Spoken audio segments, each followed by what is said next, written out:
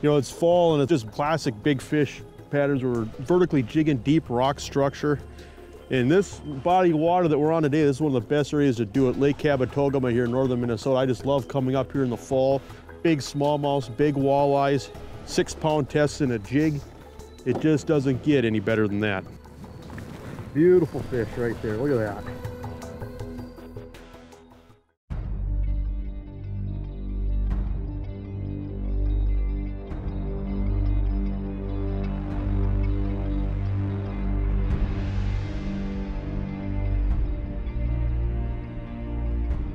You know, it's fall and it's just classic big fish patterns. We're vertically jigging deep rock structure. In this body of water that we're on today, this is one of the best areas to do it. Lake Kabetogama here in northern Minnesota. I just love coming up here in the fall. Big smallmouths, big walleyes, 6-pound tests in a jig. It just doesn't get any better than that.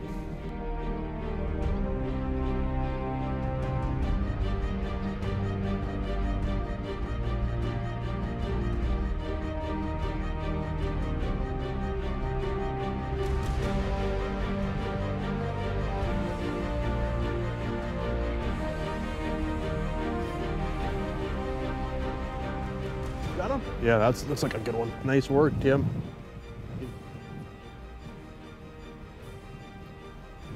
Well, this isn't for the faint of heart today.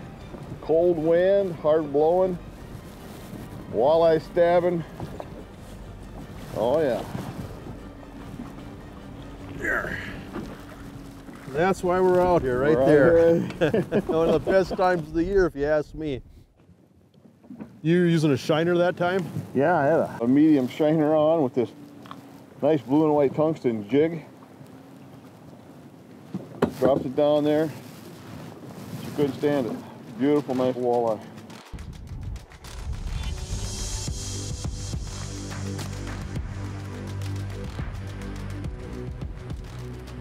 Well, that's a nice start. I know it is. We haven't been here 5 minutes, right on the spot here. We're kind of cheating though, you know what we're doing, and you've made this comment before when we fished up here, but you know, a lot of people make the mistake of fishing structure instead of fishing fish.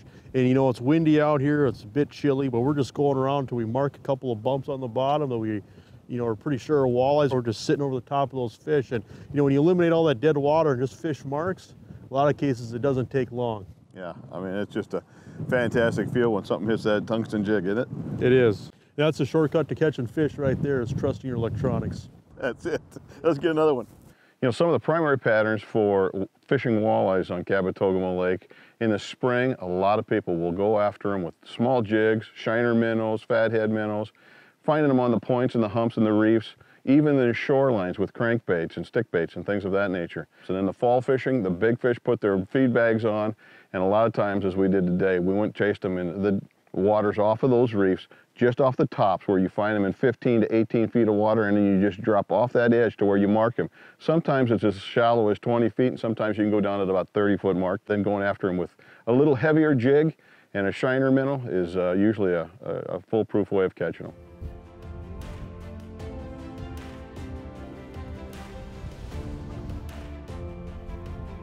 Got a good one, Jason? Yeah. Wow, look at that. Fish does not want to come up off the bottom.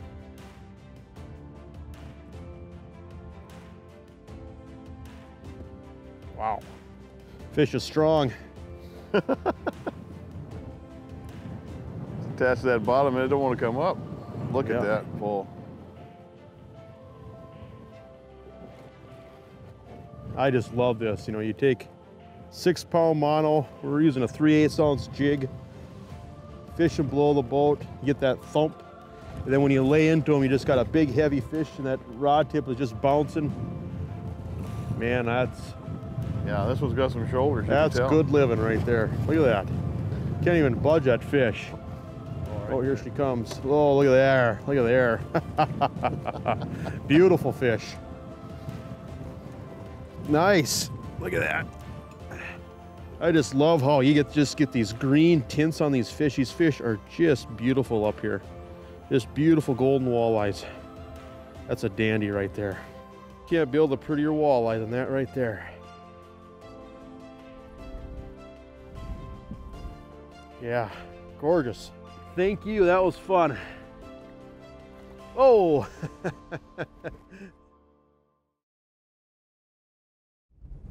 You know, these fish are on this just deep rock structure, and it's classic, you know. So often in so many different bodies of water you get late in the fall, and the types of spots you're looking for resemble a volcano coming up from the bottom. They're just sharp breaks, usually rock, some type of a hard bottom, but you're just looking for that sharp drop. And usually the fish will be right off that drop, or they'll be right off the base of it. And it's all about bow control. These fish are on these small spots, but what we're doing is we're scooting along here kind of fast. You know, I'm backing up into the wind. I've got a drift sock out the front, and I might be going, say, 0.3, 0.4, 0.5 miles an hour, backing up into that wind. And when I start marking fish, then I just stall it out to where I just crawl and I can just fish straight up and down. And so a lot of times I'm watching the angle of the line. When I'm looking for the fish, my line might be at a 45-degree angle. Once I get right up on top of them, then I'll try to fish right over the top of them and fish vertically. But just a matter of trying to keep your bait in front of the fish.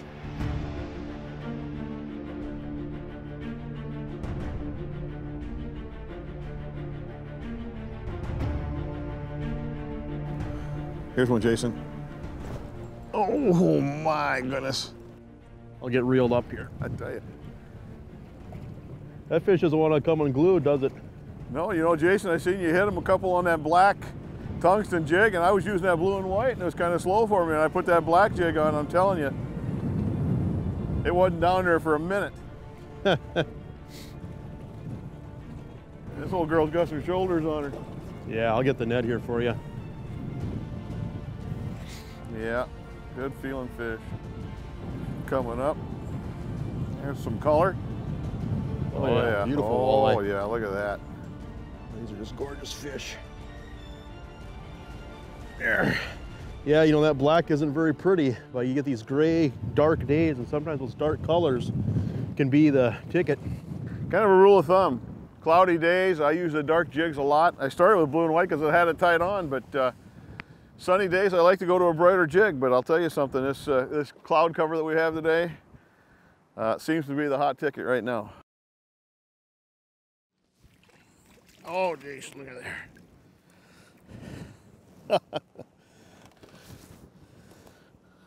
Do they make a prettier walleye?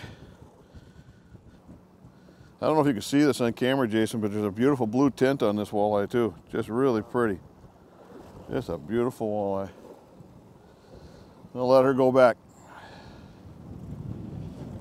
A lot of wind chop today. This is a tungsten jig, and I'll tell you, I really like about them is they're not as big, but they're heavy. This is a 3/8 jig we're doing today, and we're fishing with a lot of chop, so we wanted to go a little bit heavier. And a variety of colors. We had that blue and white that we started with and caught one fish on it, but then Jason started really hitting them with this black, and it's typical, this color, the darker color when we get this overcast. And so when I tied that black on there, literally not a minute down there, Jason, boom, hit it. You know, that's the thing, is every day there's a different recipe for success. There's a fish right there. Another one? Yeah. And that we've got, you know, we've got rainbows, we've got fatheads, we've got shiners that we've been experimenting with. And you know, today is just one of those days where we have to grind it out. It's a tough bite. We're marking fish, we're just trying to figure out what they want, but small shiners seem to be getting bit. Oh yeah, that might be there. Probably about an 18-inch walleye. Nice fish.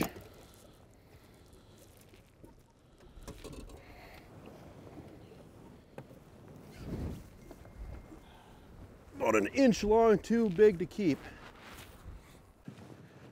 And the size limit out here is about 17 inches? Yeah, the slot limit is 17 to 28 currently. So anything between 17 and 28 must be released on the walleyes. And there are a really good supply of healthy fish that are in that slot, big fish that are in that slot that we return. But you know, the nice thing about it is we have a lot of young fish coming up, a lot of 12 and a half, 13-inch fish that were a couple years old, and we have a lot of eater fish in that 15, 16, 17-inch range. So it's a real healthy fishery when you have a good variety of every size that you can fish, which we're catching out here today.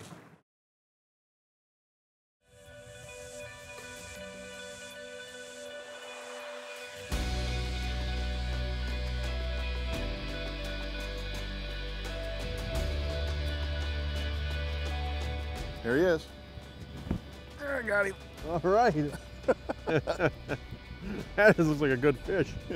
Pretty Don't nice you love fish. that? I know. I picked it up. He drops it. My hands are so cold I can hardly feel them, but I'm having the time of my life. Oh man, look at that! Don't you just love those deep boom, boom, boom? Yeah, yeah. It's just. I'm gonna stand up and enjoy this one. You just feel them stretching that. I mean, look at that rod. He's giving me all I want. It is just fun right there, Jason. You know, I picked it up. I set the hook. He was there. He drops it. I drop it right back down. Oh, I need the net. There she is. Yeah, that's a dandy. Look at that. Oh, this gorgeous fish. Boy, that is a beautiful, beautiful Kabetogama walleye right there. Oh, good save. That's what happens when you got wind and waves and trying to control a boat and the whole works.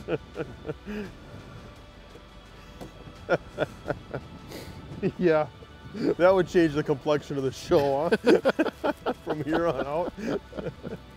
Yeah, we'd be in trouble. That's a nice walleye right there. Yeah, it is. Isn't it a beauty? Wow, that's a beauty. Wow.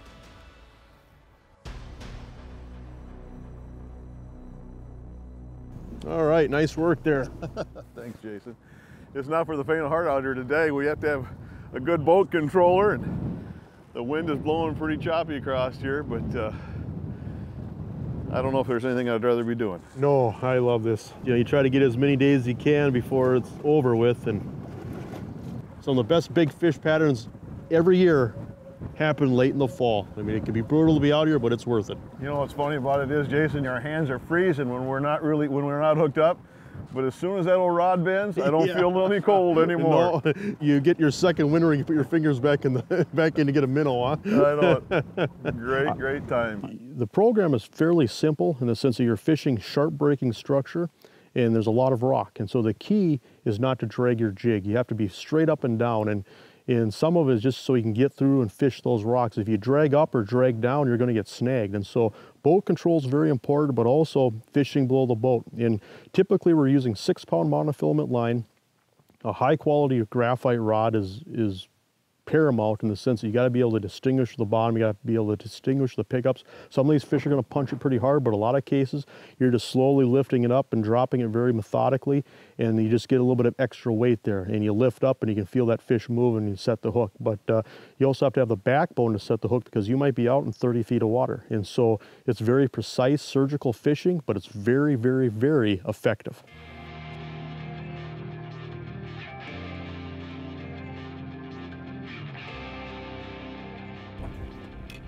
Here, got him. Good fish, Tim. Wow. Can't even get the rod tip out of the water. Holy cow. This is a good one here. This is a good fish here.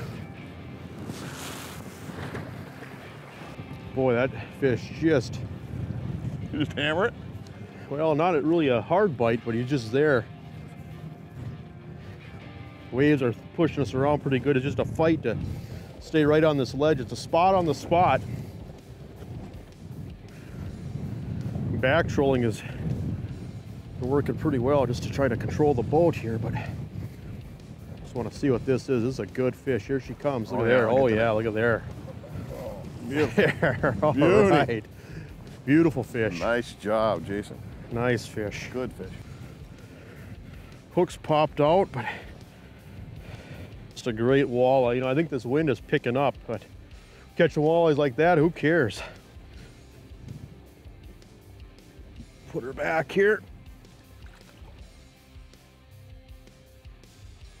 Boy, I gotta warm my hands up here at some point, but this jig we're using, it's tungsten jig. It's made by Clam Pro Tackle, and it's a denser metal than what lead is. It's a harder metal. What I like about tungsten with walleye fish, especially in deep waters, I can keep this jig straight up and down below the boat. I can keep it in the cone angle of my electronics. So what I'm seeing on the graph when I'm marking fish, I know that that jig is right there. So, you know, you're not only trying to control the boat, but you're also trying to control your presentation and make sure that everything that you're doing is right below the boat, because it's very precise fishing. It's spot on the spot, and that's where tungsten can really shine.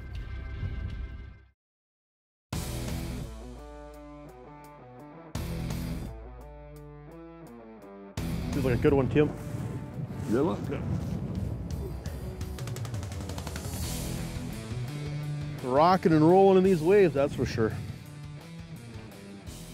I just tried a brighter color there, bright pink, and we got a couple of passes, we're still marking fish and didn't get any biters, so we switched up colors here to see if we could try to mix it up a little bit and try to trigger a few more fish out of here. But boy, just a chunk of a walleye.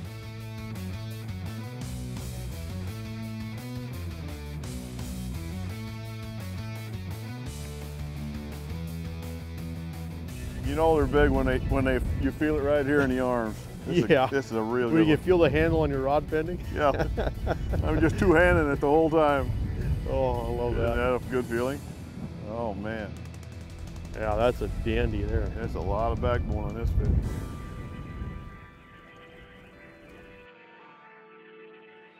To me, this is what fishing's all about. It's these 2 or 3 minutes that you're fighting a fish, 4 or 5 minutes. Yeah. That's what life's all about. Here, I see some color. Here, I'm coming with the net here. Look at this out. There we go. Oh. Nice fish. Man, nice fish. All right. Yeah, that's a dandy. Oh, easy, girl. Oh my goodness sakes. Nice work there. Talk about fat. That's what it's all about right there. Big golden walleyes. Amen to that, huh? Hands are cold, but it's worth every second of that. I think so. I think probably my favorite time to fish is the fall, anywhere from September all the way into mid-October. Part of the reason is there's absolutely nobody on the lake. I mean, you really much have the lake to yourself. The temperature, the leaves are turning. There's just so much beauty that surrounds you. And I catch myself and pinch myself sometimes thinking, man, this is the luckiest thing in the world. I'm out here in the most beautiful country in the world, and I'm catching these great big walleyes. I'm just wishing everybody could share it with me. You like a heavier one? It's a heavier fish, yeah. You know, Jason, as cold as I'm not sure if I should have my hand on my reel or wiping my nose. I'm not sure. But this old fish, this fish is giving me a chance to do both because it's bending. I can't reel anyway. It's bending so much. Yeah, if our teeth are chattering, it might be hard to. Here she comes, though. Yeah, another really beautiful right there, right below the boat. Oh yeah, look at there. Oh, look at that. All right. What a day, Jason. What a day. I'll say. I mean, it is windy and cold. The temperature's cold, the water's warmer, and we're pulling these big walleyes off the bottom. It is unbelievable fun right here. We're the only ones out here. We're the only ones maybe foolish enough, huh? Is it possible we're the only people on this whole entire lake? Right now we are. Oh, I don't even want to take my hands out of the water. I'll tell you something, they are consistent in size, Jason, and they are wide at the shoulders. Man. That doesn't get old right there. Beautiful fish.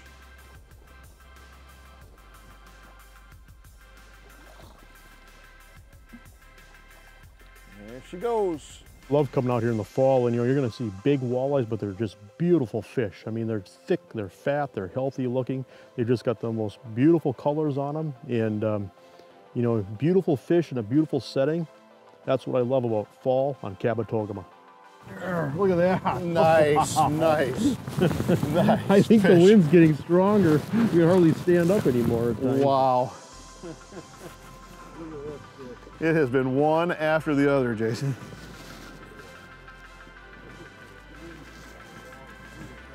Oh my goodness.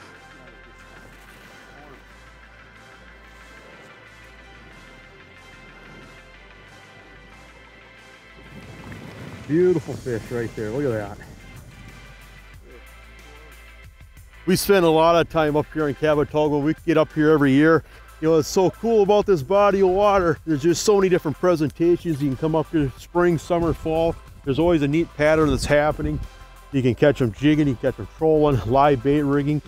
big smallmouths, big walleyes, beautiful place, beautiful lake, you know, and you get out here, it's just so remote, and you know, you're looking at a national park, a national forest, and you know, at the same time, there's several resorts that cater to families, that cater to anglers, and so, you know, once you leave that dock, you know, you just got this big, beautiful lake, and you know, so often you feel like you're all by yourself out here, and that's why people come and fish and fall in love with Kabetogama.